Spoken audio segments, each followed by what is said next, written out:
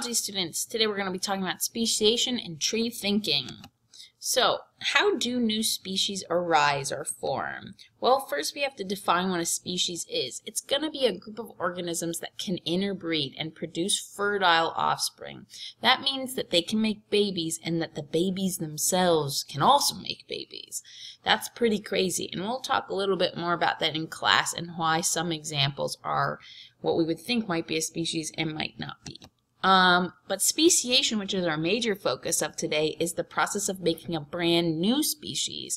And this occurs because there's been a lot of mutations and trait differences that have accumulated that make an original population of organisms now separate, and now they can't interbreed. So this idea of no longer being able to make babies together because of a lot of differences is what makes a species form for the first time. So we will go over some examples of how this happens, but Darwin saw this for the very first time when he was on the Galapagos. He noticed that these finches, they all looked very different and they were eating different things. Because they were so different and eating different things and they had different shaped beaks, they became different species. But a lot of that was because they had these traits that were different because of lots of different mutations. And eventually they couldn't breed together. Let's figure out some reasons what would cause the no longer being able to breed together business. And so the ways and types of speciation, there's going to be this first category, which is called geographic isolation. And geographic isolation refers to when we have a population that was initially together, all right, and now that one population has split up because of some sort of geographic or physical barrier, whether it was an earthquake that caused a rift between the population or a flood that made a new river. The two populations over time, they were maybe in different environments and differences accumulate. Maybe these guys really start getting adapted to a darker environment than these guys, and then if they were ever put back together, they wouldn't be able to recognize each other or might just not want to breed. This is a real life example of when that happened. So a ton of years ago, right? These two squirrels were separated and they live on either side of the Grand Canyon, and they actually look very different now, but they were originally one big population. But now if we put these two squirrels together that have been separated for ages by a physical barrier, the Grand Canyon, they actually won't interbreed anymore, and that is why we call them two different species. Another type of barrier that's non-physical is a behavioral barrier, and we call that behavioral isolation. We know that we as organisms, to make offspring, we are very social creatures, and so are all sorts of creatures. So if the two populations have different courtship behaviors, that's going to separate the population. So for instance, these birds have mating calls, and they depend on those mating calls and the way they look and the way they sound and the way they smell. All those behavioral things will impact how well they'll mate with one another. And if somehow those things changed, whether it was songs or smells, that could cause the population to no longer be able to reproduce with one another. If there was a large group of them that no longer liked the song or liked the scent, they would diverge into two different populations and two different species. Another type of isolation is temporal, which stands for time isolation.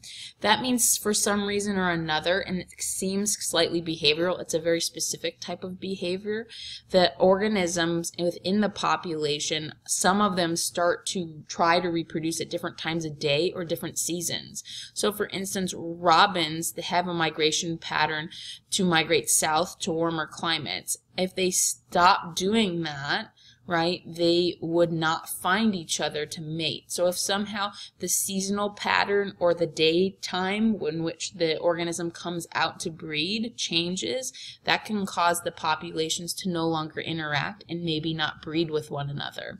And as long as we have two components of that bigger population separating and acting different, they'll form new populations and new species. So our question is, when this happens and they start to diverge, how fast does this business happen? Does it happen really fast or does it happen slowly over time?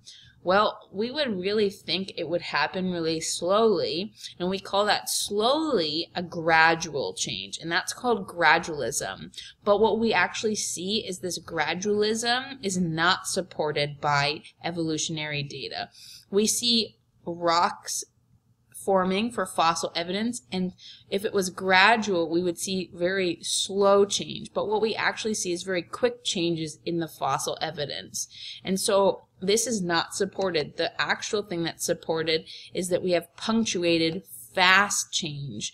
This is supported. And then there will be some times with zero change, but when the change does occur, it occurs really fast.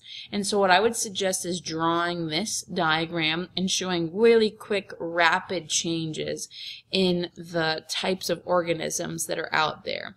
And this is because environmental change happens quickly. Sometimes there's a disturbance and the organisms will adapt pretty quickly, and then there'll be nothing, and then they'll change quickly, and then there'll be nothing. So pretty interesting that it's punctuated. Let's see if you're getting it. Let's do a practice problem. So you don't need to write this, but this is something that could show up on a test or quiz. Which graph best represents the pattern of evolutionary change in a species over a period of time according to the concept of punctuated equilibrium? Now remember, punctuated equilibrium was our fast, quick change. I often say it's the one that is most likely to look like a staircase. In this case, hopefully you got it right, it was D. So if it's going to be more helpful for you to draw an example of the picture for punctuated equilibrium, I would add that into your notes. Alright, next. There are a couple different patterns of evolution. Sometimes we see organisms converging. Lines that converge are meeting up. This is when two or more unrelated species start looking similar. This is our analogous organisms or analogous structures. When they don't have a lot of common ancestry, but they start to form these characteristics that look similar. They look like they're analogies. So a bird and a mammal will both get these wings because wings help them in the environment of the air. But in reality, these guys are pretty distantly related. Their internal structures aren't very much alike. So convergence means very distantly related things start to look similar. Remember, that's like our word analogous structures. Then there's divergent evolution. That's when when related species become more divergent. So think about, we had those Darwin's finches, and they are all in different environments with different foods, and their beaks slowly became more particular and adapted for whatever the food type that was on their island. We also see this with mammals. They will adapt to be in whatever type of environment they are in at the time. We can also see that in lots of different scenarios. This is more like our homologous structure example. Last but not least, we can show a lot of these similarities and common ancestry through trees. We call that tree thinking, and there's two major types of these trees. They're called cladograms and phylogenetic trees. A cladogram is a type of tree that will have the order of the branches showing common ancestry, but the lengths of the branches do not show time. Versus a phylogenetic tree will have branches where the closer the branches are together, the more closely related the organisms are, but these branches do represent time lengths. Making one of these is a little bit harder than making a cladogram, so we're mostly going to use cladograms in class.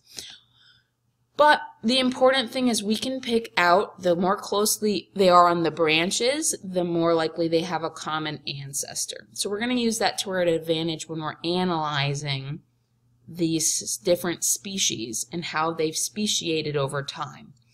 So we will look for more similarities on a tree, and the more those similarities exist, the more likely the organisms will have common ancestry because they became new species more recently.